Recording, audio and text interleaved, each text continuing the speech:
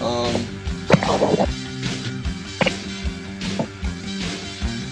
it's so sad to see the YouTube link with just one viewer, which is me. It's sort of like a microcosm of poetry, of the poetry world, right? You want the world to see you, but there's like one of you, and that's you. 2, 3, 4. Am I here? Just the music stopped, but I should not. Can you hear me? You're out of sync with your lips. Tell me something new.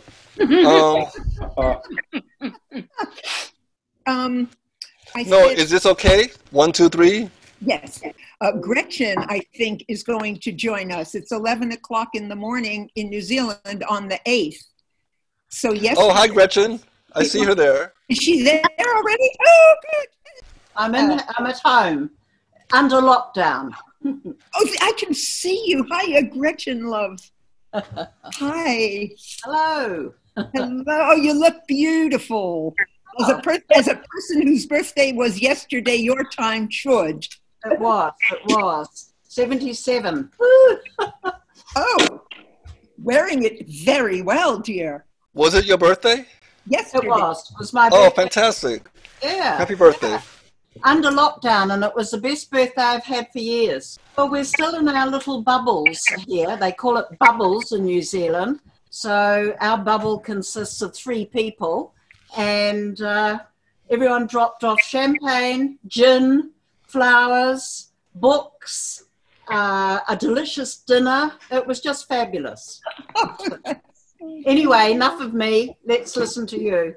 Thank you, Gretchen. Actually, her birthday, Edwin, was the 7th. So as I said, so this is our 7th. I did email her on her 7th, and now it is right. I like that we each have 7s, or that we each have our own numbers. Oh, everybody, it's 7 o'clock here. Let's applaud. Yes. We have to go out.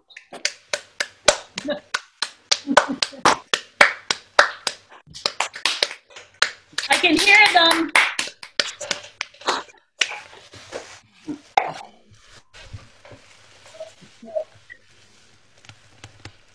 Yay, that felt good. Okay. People are filtering in a little bit. I'll tell everybody what happened is that YouTube at 6:40 took the link down saying it was inappropriate. And I checked. There was no content at all to be deemed inappropriate. But the word BODYLINGO, apparently is a problem. Yes, poetry is transgressive. Yes, you can talk to each other in the chat because it makes my day also. Sorry. How many times are we called inappropriate merely because we're poets? And I forgot, I lost my train of thought. So I think I was getting at poetry and Walt Frazier snuck in there. So, there you go.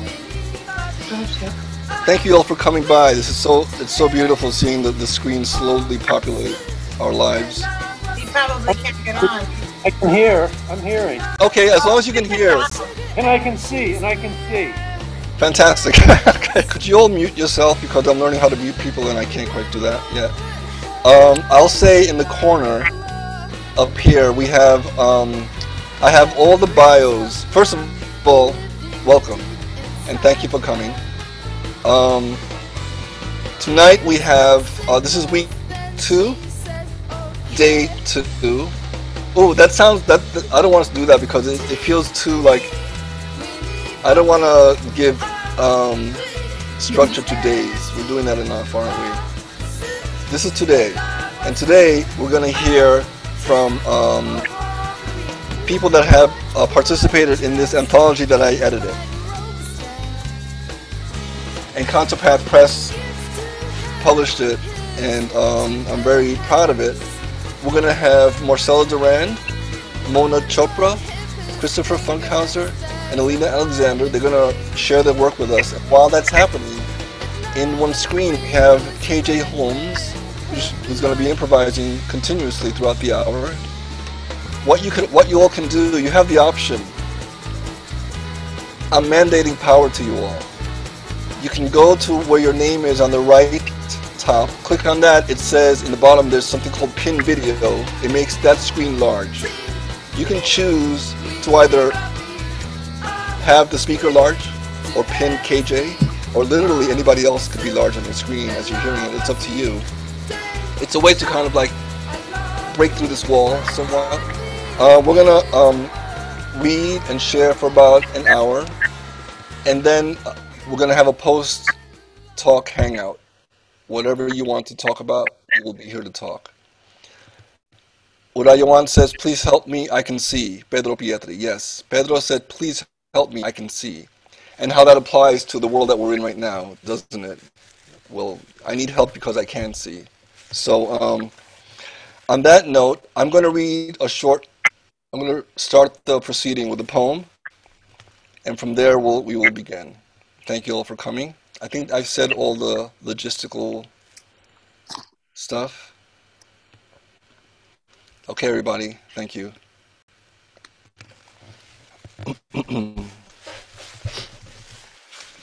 This is called Invocation of the Built World. Are you asleep, my love? The animals perceive our separation as migration. Are you there, my love? I can't see you on screen. The voice is not a skinned wanderer. Were that all I could say away from sleep? The dynamics of landing, once left, appear in the sound of how words become who we need, and then ask again, what were we most at our lowest? I'll tell you about dynamics. I have a few shards left in the size we inherit. You and I, as archetypes of Galapagos, survivors of morning, how miraculous to attend destiny at the same hour. Oh, catacall I finite, oh maker of stars, we've left this place, we've seen what comes back. So muchness is usness.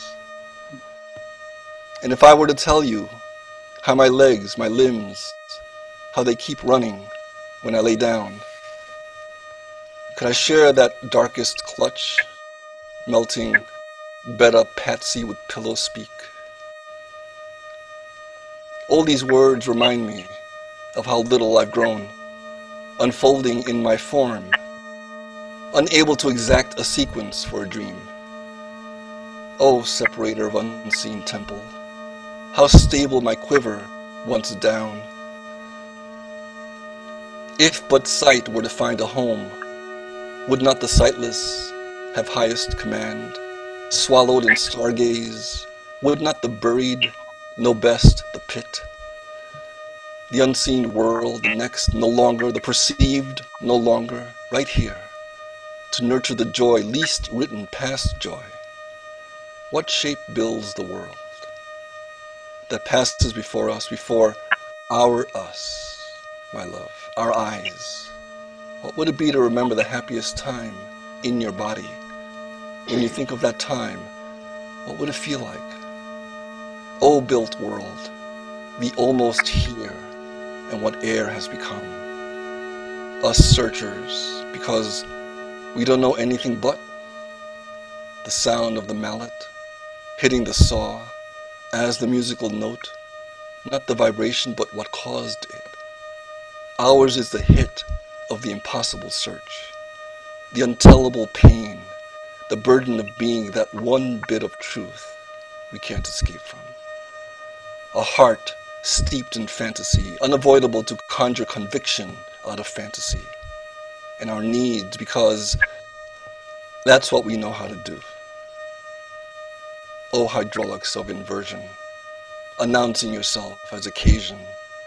Oh, divine as carnal, unman alone as human at window.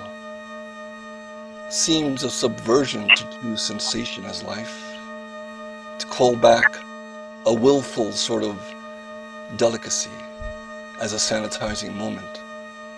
How you kill the good germs with the bad, to know what you're destroying and what you're saving. And that Holding on to bad can be good also. I am coming to you. I don't know yet what it is I have, only that it's for you.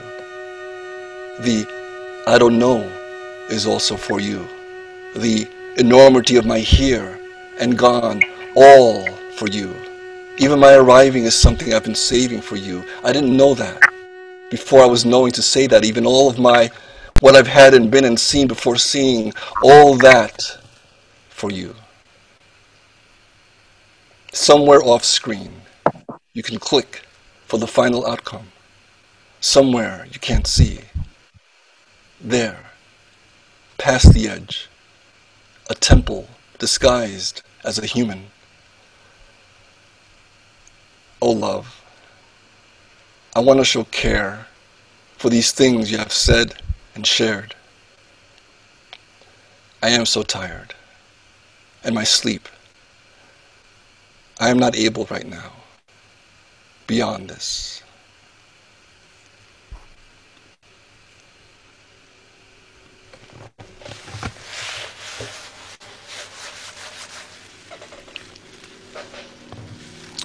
I wanted to start with Marcella. Marcella Durand.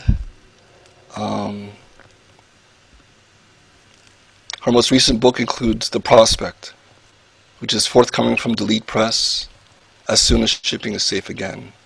Marcella will read for a little bit and she'll come back later on. Thank you, Edwin.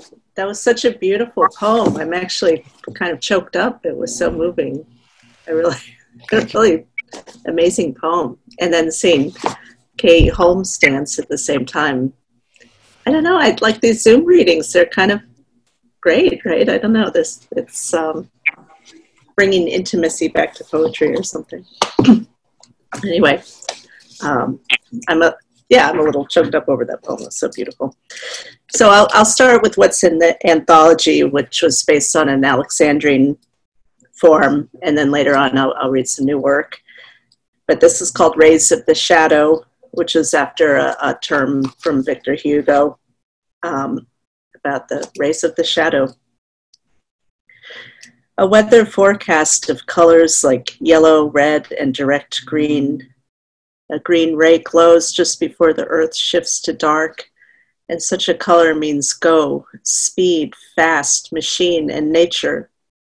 Leaves, grass, trees, everything that translates sun to breath, breath to body, body to wood, and wood to page, page to mouth, then tongue, and once translated breathes again to light returning after a night of colors folded together. Pages that touch tongue folded and wave or dissolve in wind and water, in small rocks that line beaches or premonitions of some inarticulate event. The sun is rising, perhaps, in new geometry, to line a different spectrum of color, as color defines substance and leads back to the sandy fossils that hold spring and season, evidence that the sun returns, that the glow holds. Evening. Figures stand against sea in strange color, ask why water is blue and we answer green, or reflects all that is around it sometimes. City does too, water around center of color blue. If I could answer figure or lone person on beach or street, the one whom this is about, hero. Tale is told. Offer to the public its tale. On the town green gathered music and balloons saying food, a recompensation, what it said to you.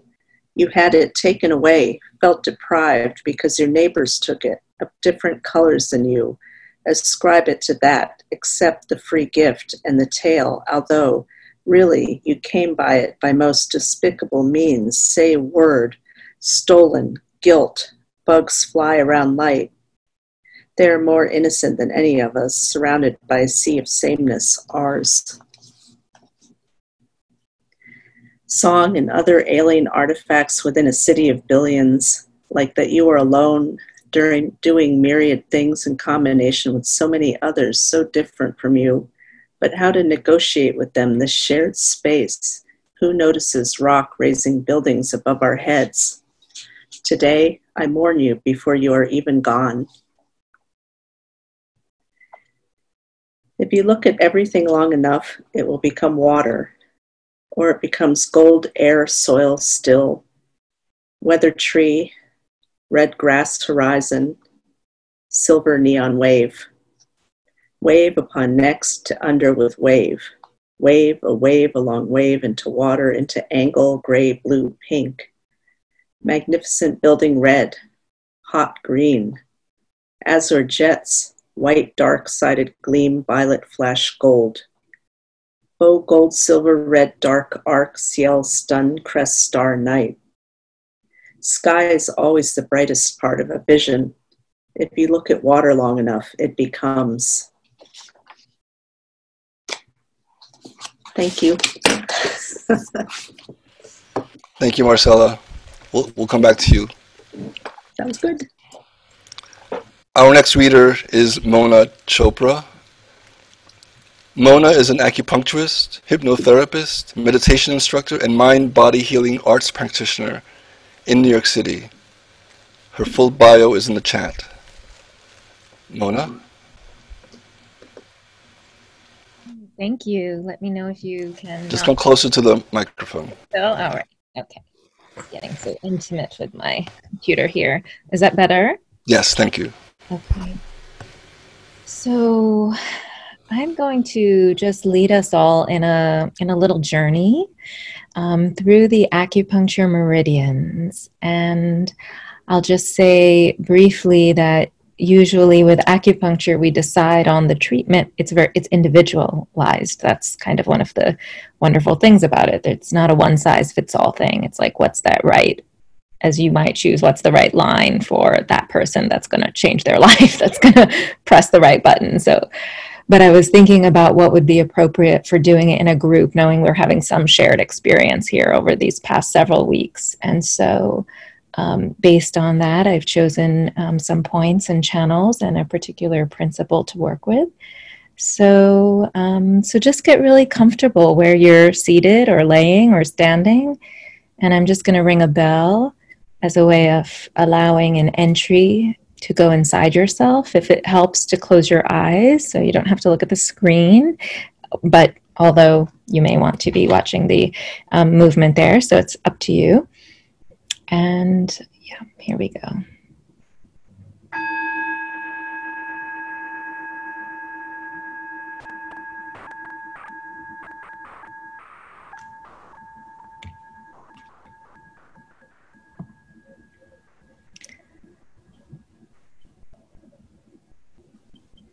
Allow your attention to go inside yourself and just bring all your attention to your left foot. We're going to begin this journey inside the meridian system with a point that is located between your pinky toe and fourth toe on the foot. If you just come up a bit, right in that area there's a point that opens up a channel that we know to be a repository for postnatal junk. In other words, this is a channel that holds all our shit. And it is an opportunity now to say whatever has accumulated over these past several weeks, or of course months and years and decades of life. It's an opportunity to open up this release valve and let our body discharge, release, let go of some of what's been being held and accumulated. And so you might even just imagine your attention there at that point as a kind of opening. All of the points on the body have names. And this point is called foot overlooking tears. When I was writing these down, my pen ran out of ink, and when I went to make the line on top, I made it in the wrong place, so it looked like foot overlooking fears. And I thought how appropriate that this is a point to help us to release our tears and also our fears.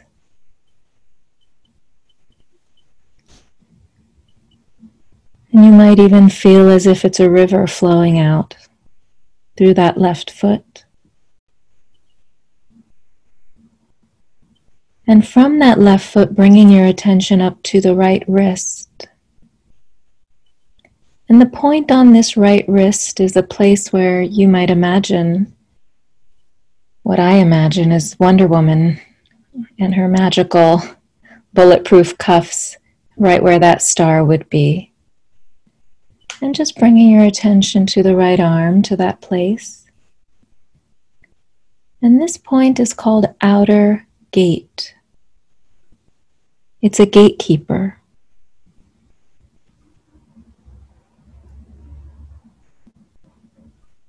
Where and in what ways have the gates been closed?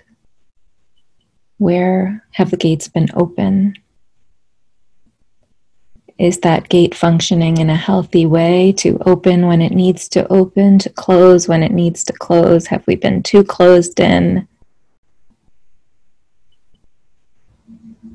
Connecting in with the energetics of that point to function in its optimal way, in an appropriate way. So the gate isn't slammed shut. It'll never open ever again.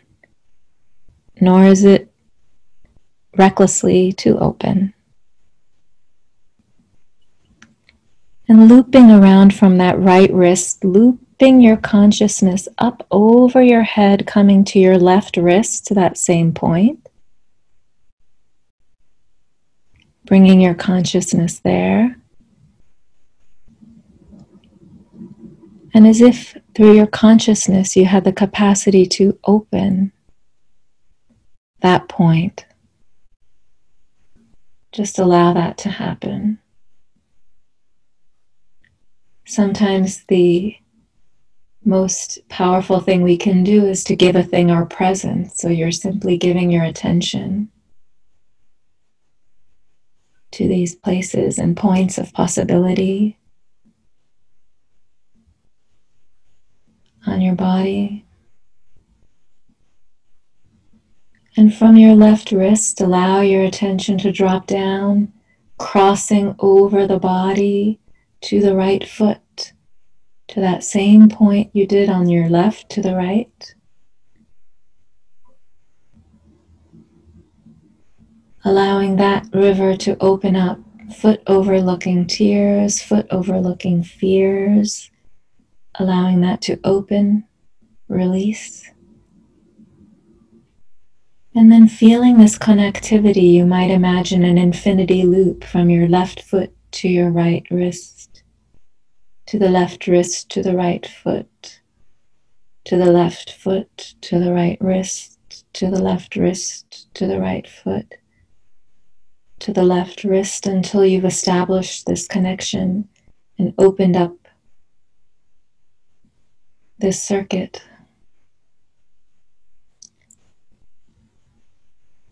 And knowing that opening up circulation through these points opens up your belt channel, what is called the girdling vessel. Literally like a girdle, it holds it all in. And here we are opening it, giving ourselves a chance to release.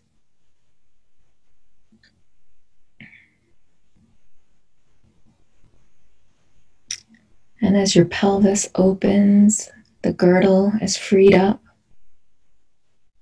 See what happens when you allow your jaw to relax even more than it had been. The jaw and the pelvis mirror each other. So when you can allow your jaw to relax, it allows the pelvis to relax. And when you can allow the jaw to relax, it allows the vagus nerve in the body to relax, which cues the entire nervous system to know that it's safe. And it can exhale.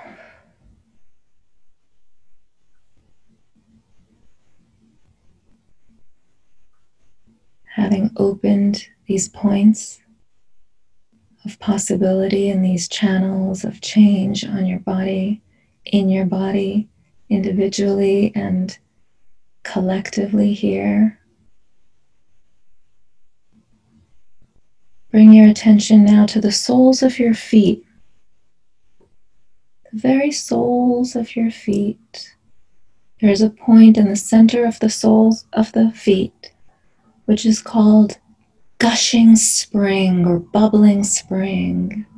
If you were to stand up, it's the point, it's a place that contacts the earth energy, right? The powerful gushing spring coming forth.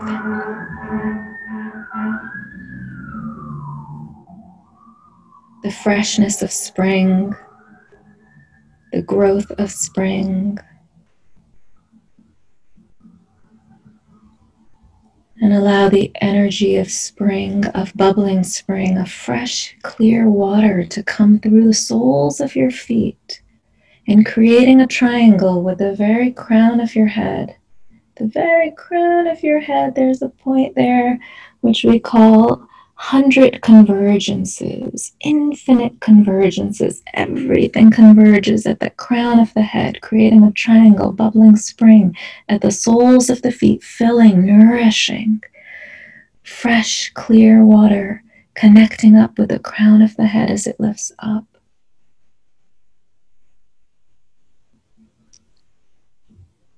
And then releasing any effort here to visualize. Simply allow yourself to rest in your natural presence.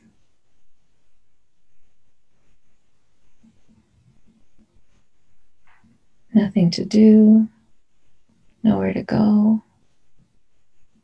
Just allow.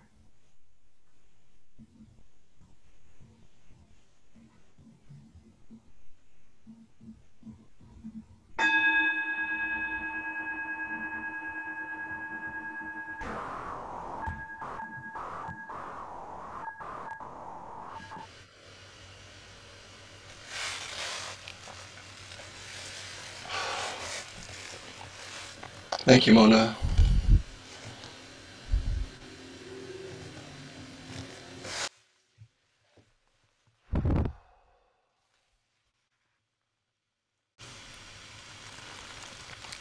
KJ is now standing.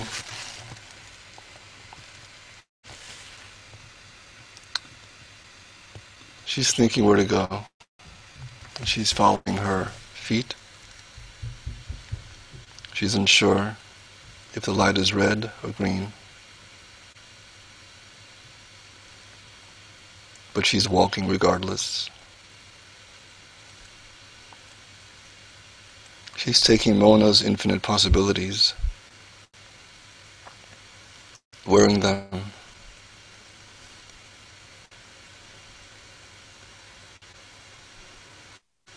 living in them.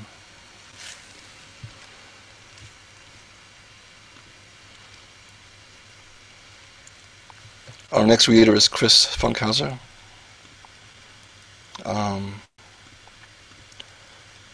One second, let me unmute him. Okay.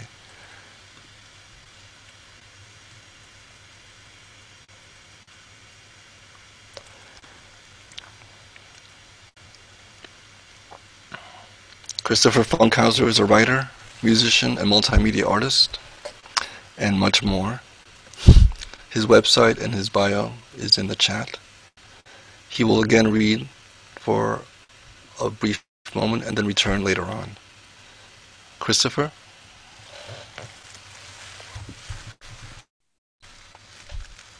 First Ladies of the USA.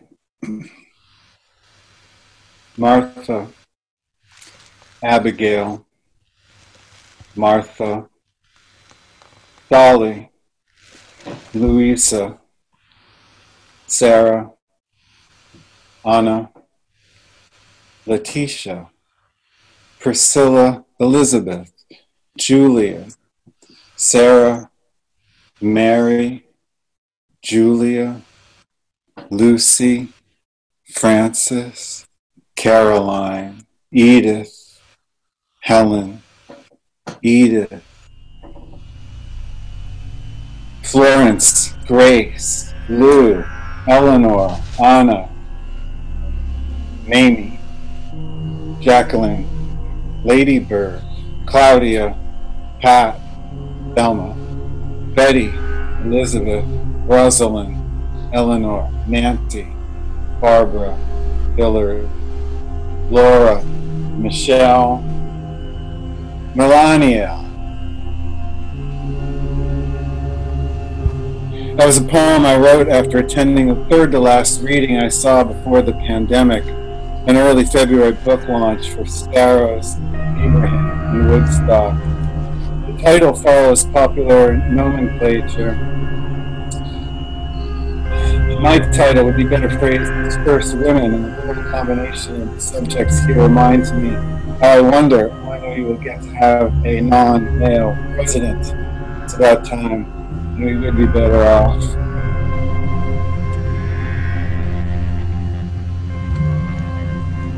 Good readings often inspire poetry for me. I miss going to them as well as rehearsing with the band I play in Most Serene Congress. Much of my work in the past decade has involved digital audio production. This has continued during C19. 3 projects came up right away. In mid-March, realizing I couldn't record readings anymore, I recorded Neighborhood Frogs and used them to instigate a collaborative music project called Asynchronous Fields, which is happening via Google Drive, and I've been inviting people in to collect these sounds and play with them and submit them and have other people play with them. I'll post that link on the chat during the break. Here's a poem I wrote at the last reading I was at. Late February, a launch party for Jenny Offill's Weather in Tivoli, New York. It's an acrostic listening through her presentation with Amitabha Kumar. It's in a nice coincidence, Jenny's husband playing on this track along with Marcus Salgado and William Staples. Jenny Ophir. Just epigraph. Nothing notes your only 15 friend. It looked like just explorers naming novel, yeah, open for funny irony, lot learned. Just explanation, not know, you, or find in little, like, just England, not you, out for friendly, I, Leningrad, library, Japan, Europe, northerly novels. You're on form for it, last, never, just ever, novel. Not you.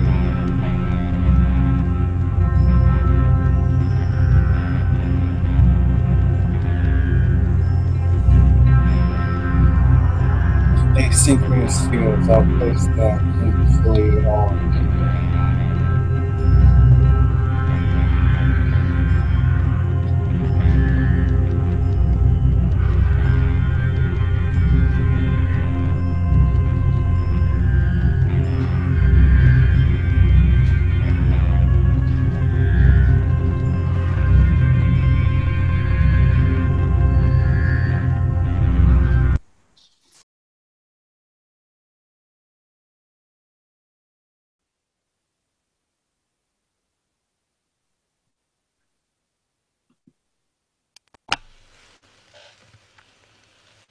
Thank you, Chris.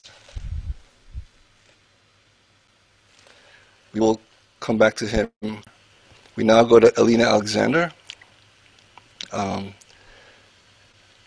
Elena will read for her full amount of time. Again, the full bio is in the chat room. Elena Alexander's work has appeared in many journals. She wrote and edited footnotes. 6 choreographers inscribed the page. Elena has a lot more than that in her being, and I've known her for many years. She's a good friend of mine. I'm very happy to have her here. Elena.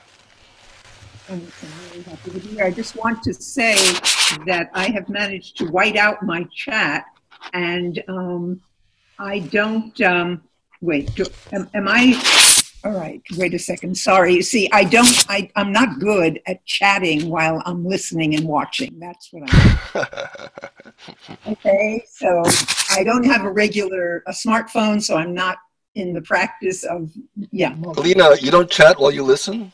No, isn't that disgusting? What kind of poet? I know. So the point is also that the things I would say about the work I've been hearing that everyone else is saying beautiful things about, I'll talk to you later. Yes, yes, we will have a talk later. Yes. Thanks. Marcella, you too, sweetie. Thank you. Yes. Mona, everyone. Okay, so one poem.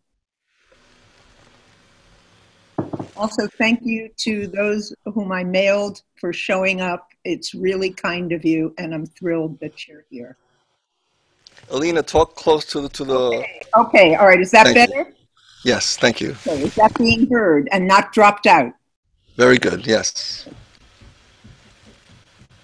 Sarah Thomas swims the channel for Jean Fleming and all the nurses, doctors, EMSs, EMTs, and those who clean the rooms. Am I being heard? Okay.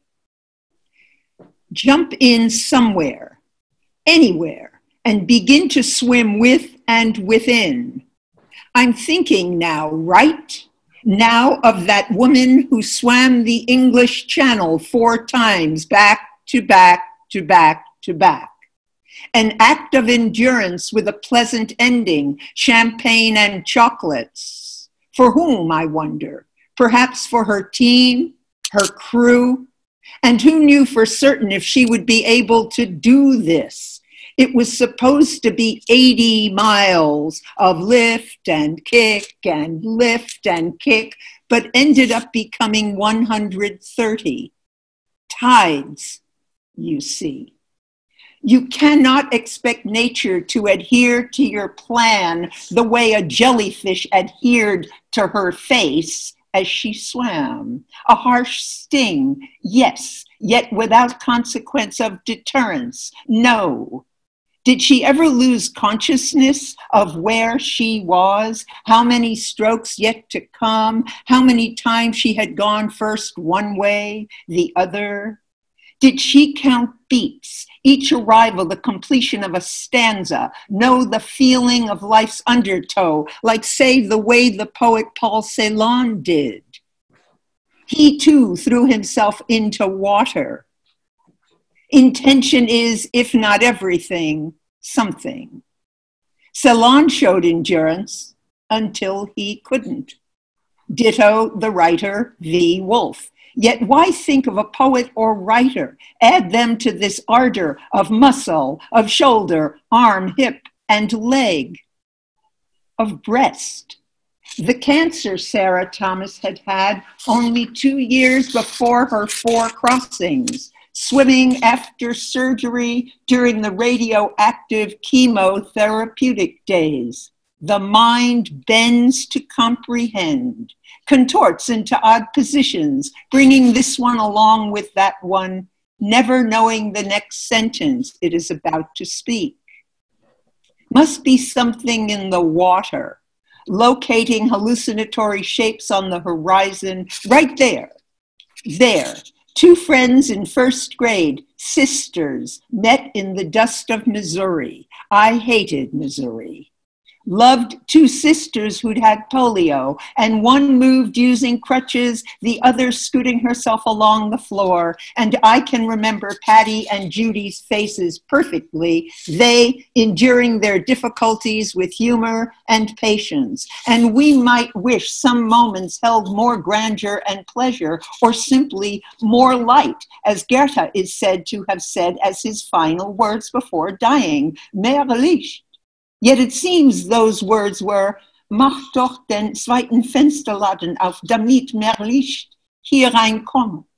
And anyone can see that that's not more light, but more. And what he's actually said to have said was, open the second shutter so that more light may come in, which I find astonishing enough, as he knew his lights were soon to be doused.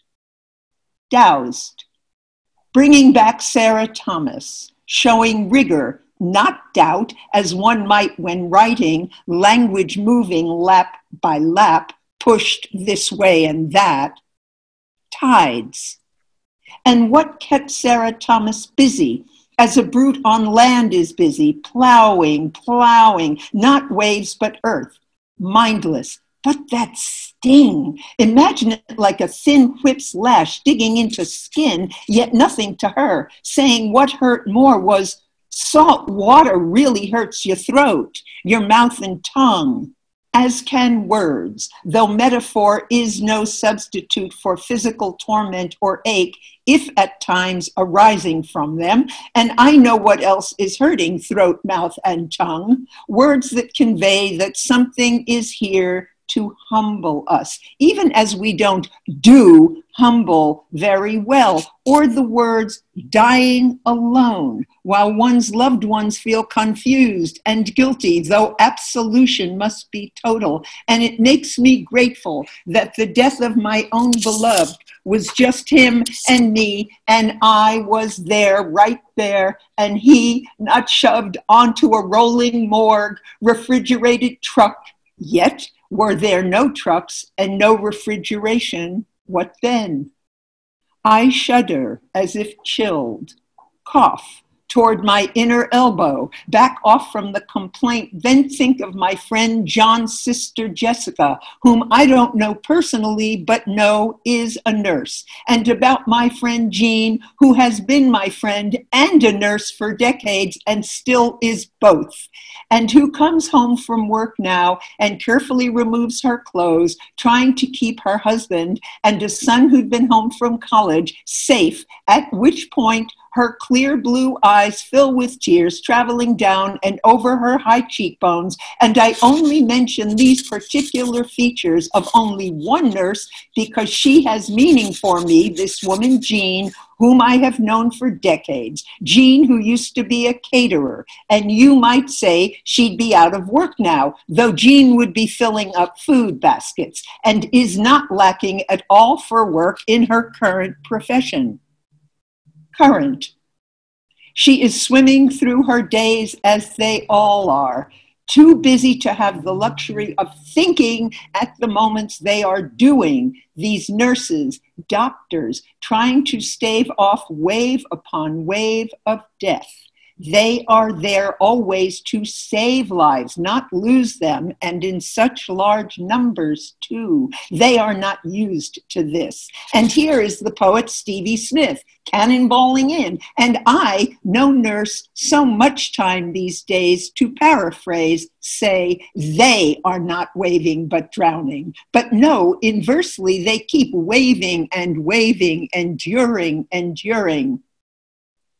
And Paul Celan said, down melancholy's rapids, past the blank wound mirror, there the 40 stripped life trees are rafted.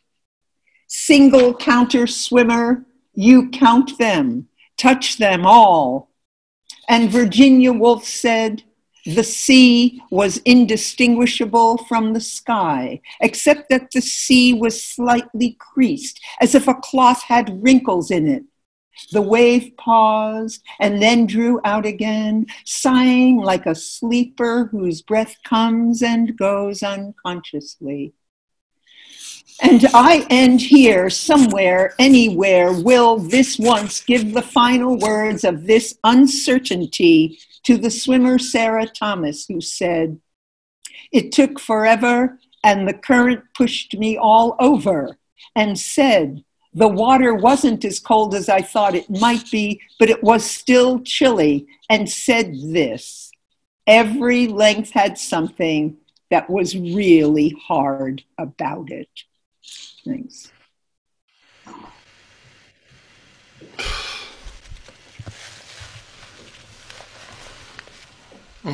Thank you, Lena. Wow. Beautiful, beautiful work. We will talk later. Marcella?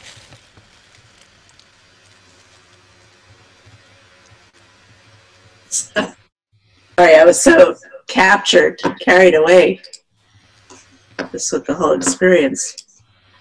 Okay, thank you. What a great event this is. Just the dance with the poetry. So I'm going to read a little bit from a new manuscript called A Winter Triangle.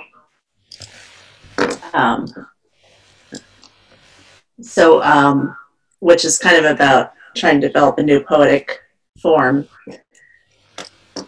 Designed for a water clock after Al-Jaziri.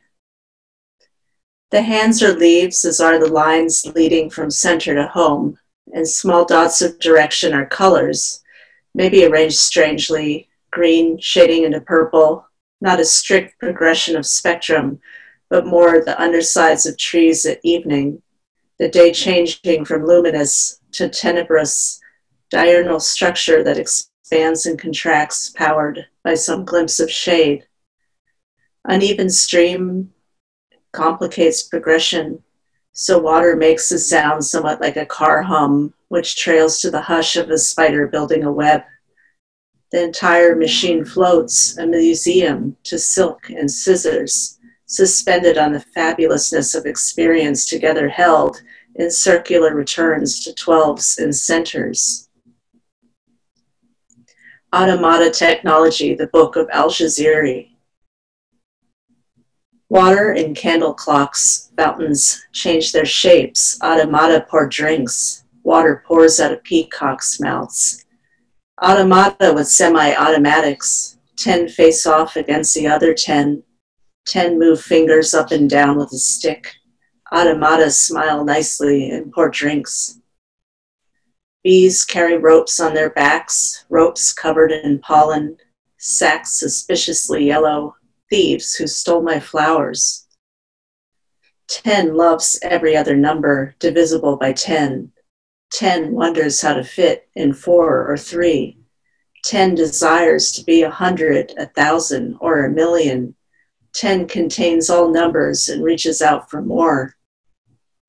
Garden filled with automata, uncanny valleys under the moon, move and moving strangely. Water pours from the uncanny moon's mouth. The etiquette of scribes. Understand the proportion of one letter to another and of your emotion in proportion to mine. This selfishness is intolerable. Either side I deserve better missive or an apology, the depth of an ocean comprised of centuries of hurricanes of tears, oceanic sobbing and contrition, clouds eternally closing over the globe, hunkering down in an earth of mud, sinking into its own regret over having treated me so very badly. The picklock's frustration. The lock is a masterpiece which the maker submitted when applying for membership to a guild. The keyhole was deliberately concealed and can be used only after releasing a movable panel on the back of the lock by means of a hidden mechanism. Various other movable panels, revolving shields etched with coats of arms, and circular apertures in the lock are meant to confound all efforts of the picklock, of whom there is only one, and of whom we will never know his or her face. Even now the picklock escapes over the sands and snows of the endless spectral fierce ranges over yon, carrying this very lock in a pocket, not the stoop that we look at through glass, mystified as ever. In order to develop a septentrional, one's numbers must be in order, and to order one's numbers, one must listen to sounds carefully. I hear a high-pitched whine and metallic thunder that almost blends with my own thoughts of how difficult silence is to find, and when found, eardrum noise is just as loud. It is almost as difficult as finding darkness in a city, Until then, an approximate double dactyl, a weak form, a shadow of true form, does not have sound but is not silent. The septentrienal will be the resolution of form within 7 syllables and yet have the feeling of wind blowing through it. It has not quite resolved to its numbers. It has not quite resolved in form quite yet. It needs to be quieter and define its direction. An external reality persists in noise and distraction. To search through numbers, all of the numerals, when they were first invented, to think, to be away from. To find silence within a form. To find silence along a line. Include a space, a caesura as large as one wants it to be.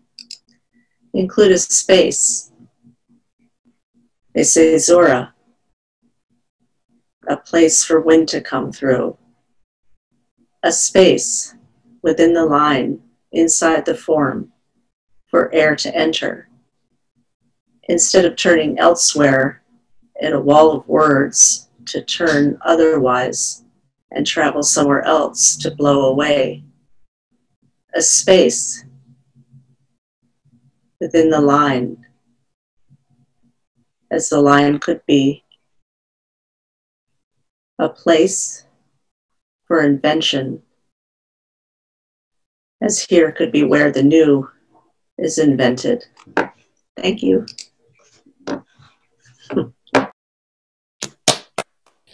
Thank you.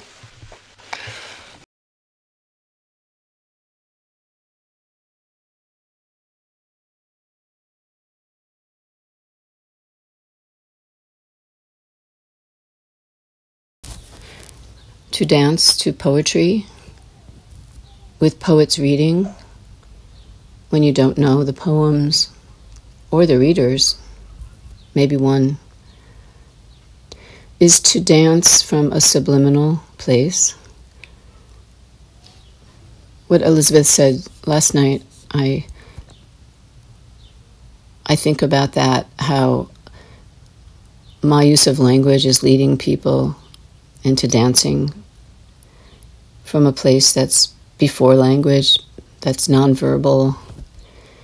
But there is not language in this place. I can work the fathoms of my understanding without knowing that my movement is directly related to your words,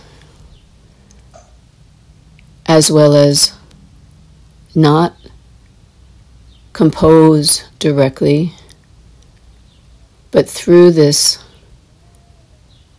vibration of connection of sound, word sound, body sound, vibration, that is not even metaphysical or physical or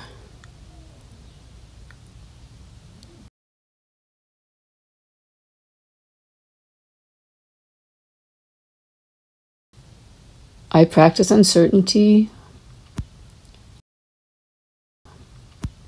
transitions. I trust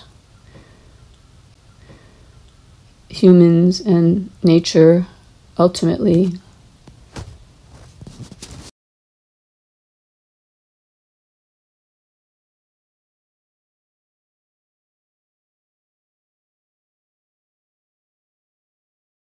Okay, so we'll close with Chris Funkhouser. All right, I'm going to share my screen here, right, Edwin? Yes, I think. Are you able to do that? Let's find out. There you go.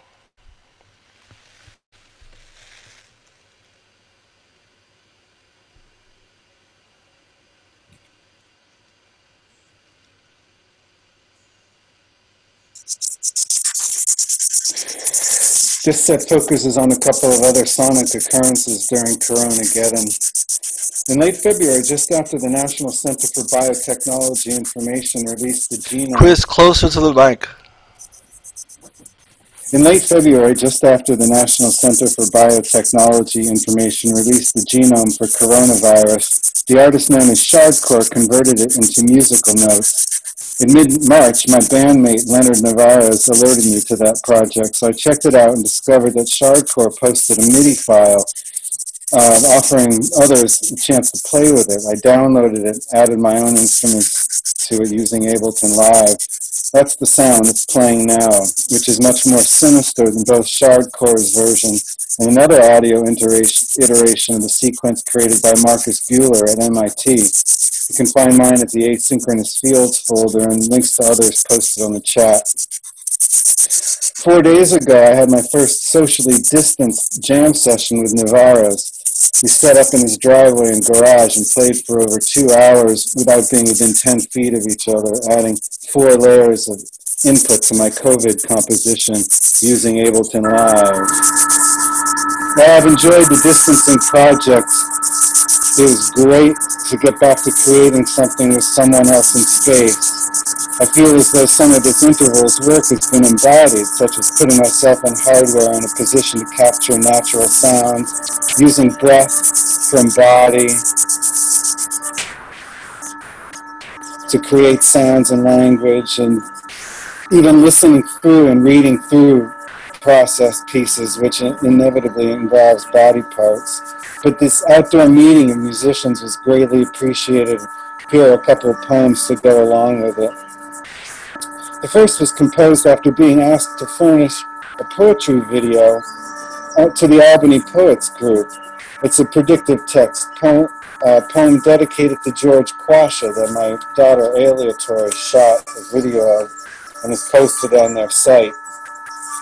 Poetry is not a luxury. Poetry is. Poetry is not a luxury analysis. Poetry is as important as poetry is not a luxury citation. Poetry is as pointless as poetry is a luxury. Poetry is what gets lost in translation. Poetry is an island. I think we can make one of those right now too, if I do this right. Poetry is not a luxury. Poetry is not a luxury analysis. Poetry is like. Poetry is as pointless as poetry is, as important as poetry is what gets lost in translation. Poetry isolation. Poetry is an island. Poetry is a luxury. Poetry.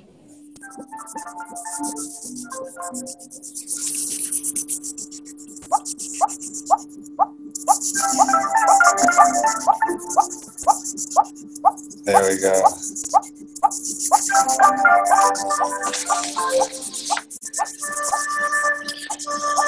Yeah, okay, so I'll finish now with, let me say, the last piece is another acrostic, a read-through of a 2005 Newsweek article titled, "Of Birds and Men." Terrible title, right? Let me get this back here. Can I, where's my mouse? There we go. Beneath the dashboard, as my wife says. Of Birds and Men, subtitled, "A Deadly Virus." This is 2005. A deadly virus is brewing in Asia. Could this be the next killer pandemic? It was shocking to see the article, which I recently came across while organizing my archive. It was saved as part of the documents we collected when we were preparing to move to Asia for a year. Reading the article 15 years later was astounding, as it's clear that World Health Organization, Dr. Fauci, whose research is cited, and others knew that something like C-19 was going to happen. It is more than dumbfounding that nations around the globe are not better prepared for it, given what appears in this lengthy article. Could out. Reduce officials. New around viruses into recent useful spread. Clearly on rooms other. Nations at vaccine increase, research universities say. Can option right. order not antibodies, versatility, infecting reduction, Utah spike. Cases, one reservoir, outbreaks, nature, and various in response, upstates. Chicken on reverse organisms. Neuraminidase allows virologists into remove, used, starting, companies of react. Other nasal, actual vaccinate, inadequate, rapidly unveiled, said. Convening officials, reduce order, numbers already, vaccine if recommendation, up services. All right, other sound engagements I've been involved with include contributing to Keith and Mendy Obedake's collective Unity Gain project, which is also open to everybody, as well as producing radio program Poet Radio on WGXC. I recorded last month's edition of my show via my phone using FaceTime. And last week, Most Syrian Congress released its third album titled Defense Wanted. Thank you very much. It was fun. Thank you, Chris. I better turn that off, sorry.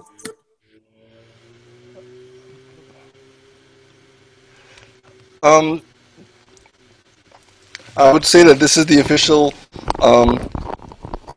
ending of the reading and not the beginning of the talking. Thank you all. That was so beautiful. There's so many cross parallels with depth and space and isolation and possibility. And through it all, KJ Holmes has been dancing and moving. KJ, that's been so beautiful to watch you. Do you want to say a few words?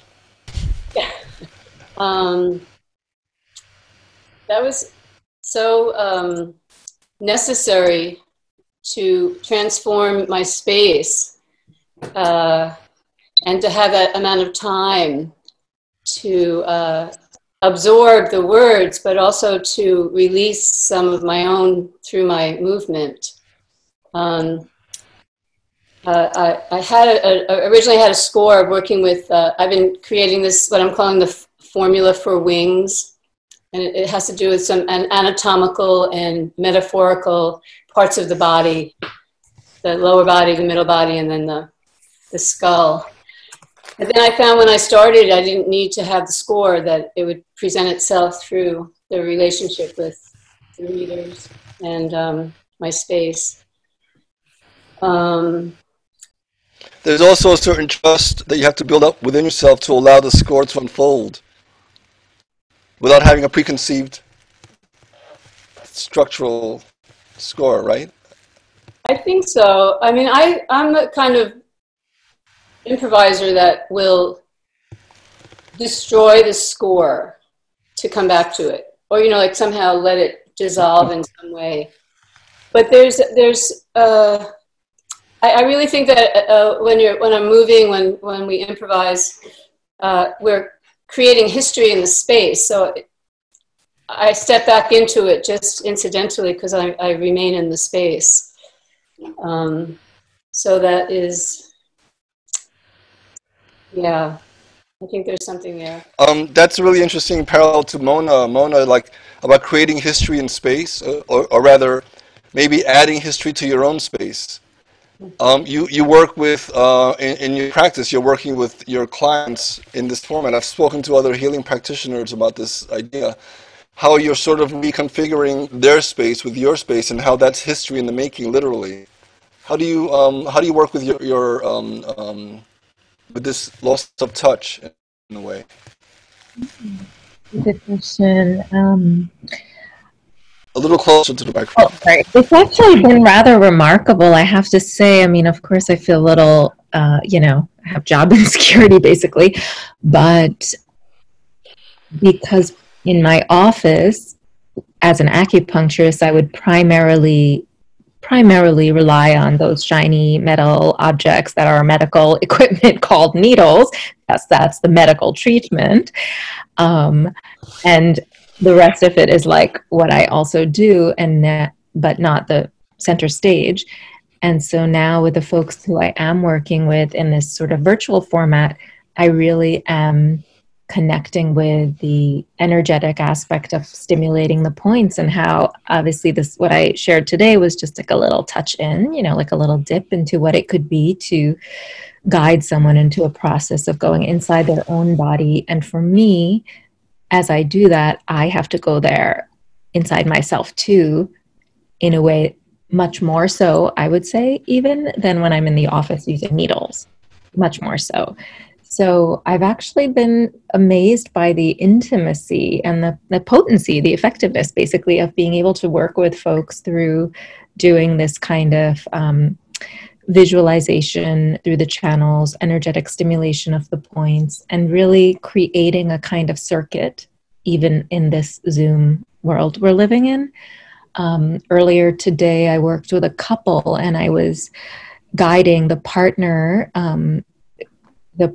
to place her hands on her partner's body at particular points. And then I talked both of them through a process so that she could receive a treatment from her partner, which was actually also very apropos as they're going through an insemination process. And I thought, who better to give the treatment actually than her partner, rather than even a professional, you know. But it was amazing. I kind of felt I was in the room with them. So anyway, sorry, I'm going on, but That's great. We need touch. I mean, I think we need touch, but I really have been genuinely surprised myself as to what can happen from at a distance. And I would say it, you can't check out. I can't check out, they can't check out, because now we're like, okay, we are really having to kind of sync up here. And so, yeah. Thank you so much. Marcella, so your work has always been so much about this sort of ecological mining underneath language almost. And I wonder if there's something you can talk about referencing this sense of touch or lack thereof, how you're how you're allowing your sensation in this time to affect your work. If that makes sense. Well, we're doing. I've been teaching a class on ecology and poetry, and we've been doing a lot of work on thinking about where we're supposed to be as humans. And one student actually said, you know, maybe this is where we're supposed to be, inside our homes, in place. So we've been talking about that a lot, and I've been doing kind of non-ambulatory walk exercises with Rachel Levitsky too, where you don't actually have to be mobile, which is interesting. But walking. Is there a supposed to be that we're supposed to be in? No, I mean, that's the problem, is that as a species, we don't know what our niche is. So that's part of the problem, is where's our niche. But as a poet, we're also really working on trying to develop language to apprehend and express some of the issues. And the language is changing so quickly around climate change and ecology that I think poets we have a real place in working deeply in language in a creative way to deal with that. So, like, we don't even have the language. Like, we were talking about how prepositions are so lacking in terms of expressing interrelationships. Like, prepositions are so binary. Like, you're either under or above, you're with or without, you're in or you're out. So how do you get a preposition that really describes something existing in two places at the same time, or interrelatedness? So we're talking a lot about developing new kinds of prepositions. Mm-hmm. Mm-hmm. Cool. Excellent.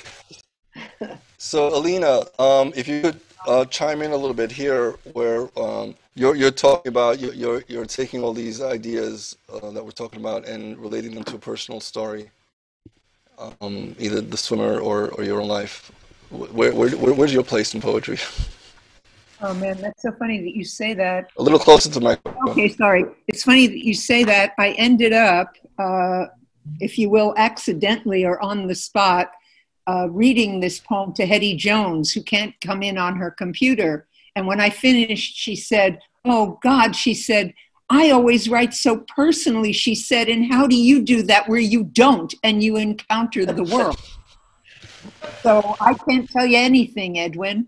You know, I honestly don't have anything to say about my own work. I am, as I said to Sharon Messmer in an email, I have an antediluvian brain. We'll pick up on that a little bit later. Chris, She's got the finger on the pulse. Finger on the pulse, that's right, like the pulse of ourselves. And so Chris, you were talking about how you recently were able to jam with your bandmates, but not together. So this goes in line with our, you know, where's our distance and where's our sound and our work and our connective tissues in our work. How does that connect to the people that we can't even be close to? Well, you know, I missed my band a lot the last 6 weeks or 8 weeks, and I thought it would be a great way for when we're all very serious about the distancing. Like we know each other through our kids. We're staying home. Sorry, when the curve flattens, I'll see you guys again. So I set up that the online project where we could do file exchanges, and that was okay, and some Brazilian friends of mine got involved with it, and other people that I knew, very small scale. Now I wanted to open up and, you know, make some of these recordings, you know, available to others. But then last weekend we did two of us got together and we played. There was a situation with one of my bandmates where he was furloughed from his job, and he kind of had to do something, and I think his wife also realized he had to do something. So we were like, we're going to play in the driveway, and it was great because, you know, we got an extension cord. I brought all my gear over, a beautiful digital recording. And we didn't have to be near each other, and we had masks on. I touched a table and I touched an extension cord. He wiped it down. We had to, you know, and we're going to do it again 2 weeks after we've proven that we didn't infect each other. You know, so it's getting to be that time, I think, where, like, if you're smart, you know, or desperate, it's time to, you know, try to make little things happen again. I don't, you know, I want safety for all. I don't want to jump the gun at all. I expect to be kind of troglodytic for the next few months, except on these occasions where we can commune, right? We talked before the show started. We had a brief conversation about the pressure that's building and how reactive we become unexpectedly out of necessity, because the volume and the distance to let it out, to just like breathe in, to just be, is changing, so that affects the teapot inside us to kind of just blow up, and how now there's so much desire to kind of get back, whatever the get back means. Mona, I wonder if you might talk a little bit about getting back and what that might mean to get back from where, you know.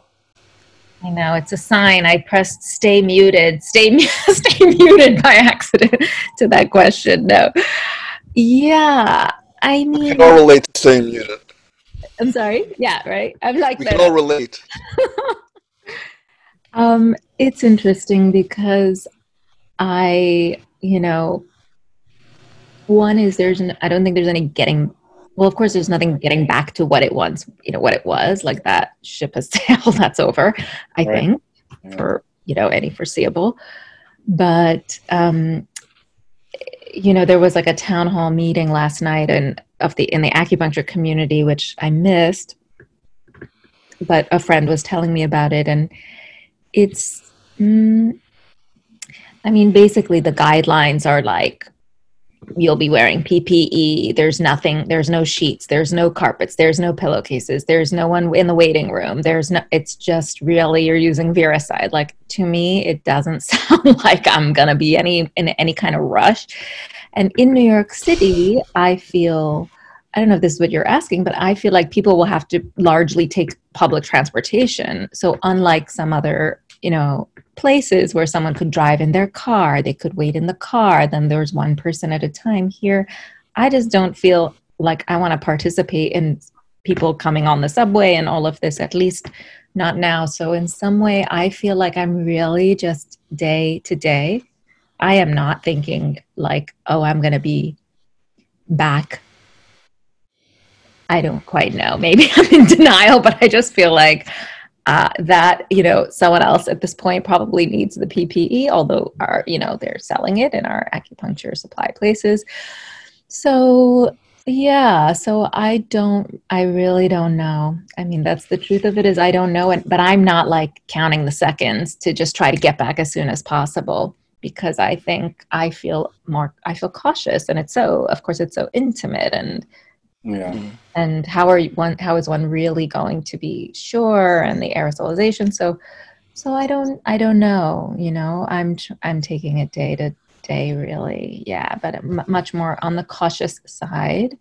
Yeah. The same is true of us on the other end too, though, because I rely on a chiropractor, and I haven't, been able to go see him. He told me he wasn't using mask and gloves. I was like, sorry, guy. I mean, that was last month, so I need to get in touch with him again. But so it works for everyone. It's like it's the disabled and the able. Absolutely. And it's interesting during the basic reality of getting back, or what normal might be. Language is continuing, and language is forming, and language is trying to exist in some way. And as Marcella mentioned about this idea of, like, where's language's place? Where's the place for language to exist? And there's no definitive answer. I think it's interesting to see how poets or language makers have always existed in this sort of parallel reality, or maybe it's the real reality. It's just kind of this other sense of perception that allows us to either not get bogged down, or get totally bogged down, or I should say not bogged down. The sensorial aspect of the world around us is heightened, where we let the language affect us, and then we sort of invert it and have it come back out as new language in a way. So I'm not sure where I was going with that, but the idea of our trying to exist where we are right now, and how that affects us as language makers that need to be talking about this existence, or this lack thereof, is an interesting parallel. The paradox of that understanding and not knowing is heightened. I could talk just a moment about being a dancer in these times, and also a writer. But one of the things about transforming my space tonight was that I've been teaching remote. I teach actors movement, and I had at NYU, and my classes are usually very physical. We engage really with the body. I mean, like, not just in space, but with moving each other around. And it's not new, but I think that the way that I have to use language to have people get touched in a certain way through metaphor, through the poetics of the body, I think that's really, really important right now. Mm-hmm. Especially like when I'm looking at these freshmen, not just only, but who are now in their bedrooms where they grew up, and not in a studio together with each other, feeling very isolated from their classmates. And how do they feel? How do they connect? And I think it really is through language often.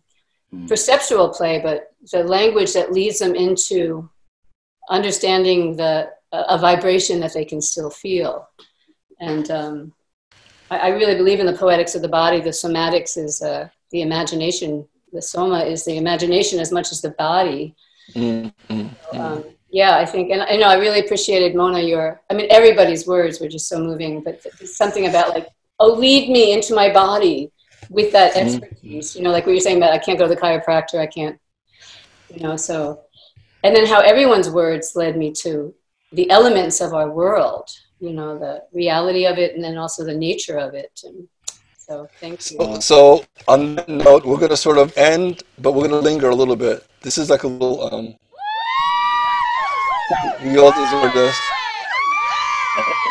Air horn. And we deserve this. And we can deserve a little bit of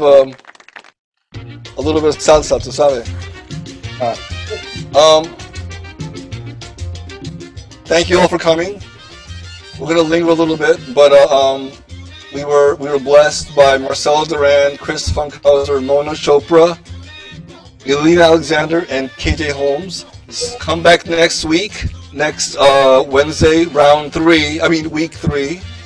And thank you so much for coming. Edwin, thank you for bringing us together. It's fantastic.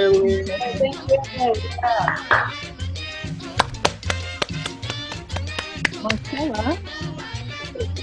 Thank you, Edwin. Thank you. That was fantastic. Yeah, that felt good, right? I felt the Reiki. You felt the Reiki. Yeah, and that, Mona, your meditation was really good too. That I was already feeling that infinity loop before you said it. Like it was already visualized and flowing. It was very nice.